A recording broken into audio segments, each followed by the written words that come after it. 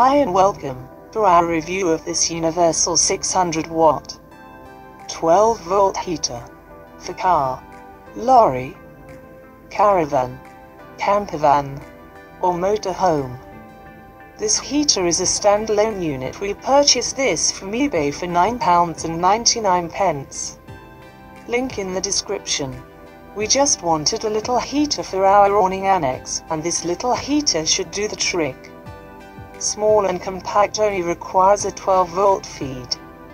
And that's it. No confusing wiring.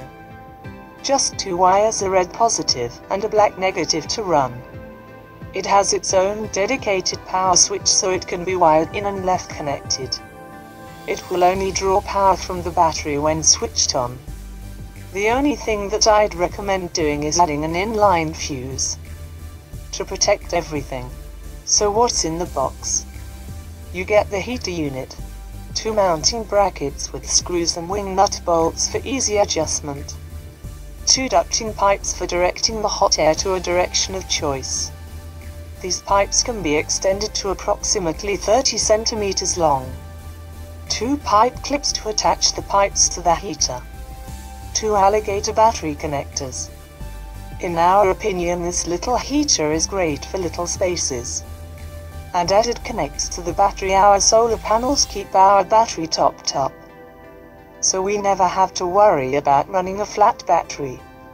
With its directional ducting pipes blowing the heat to wherever it's needed.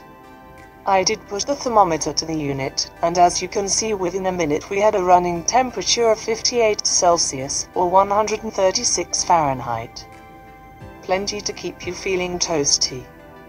I ran this for 5 minutes but had to turn it off, as I was too hot. So this is very effective.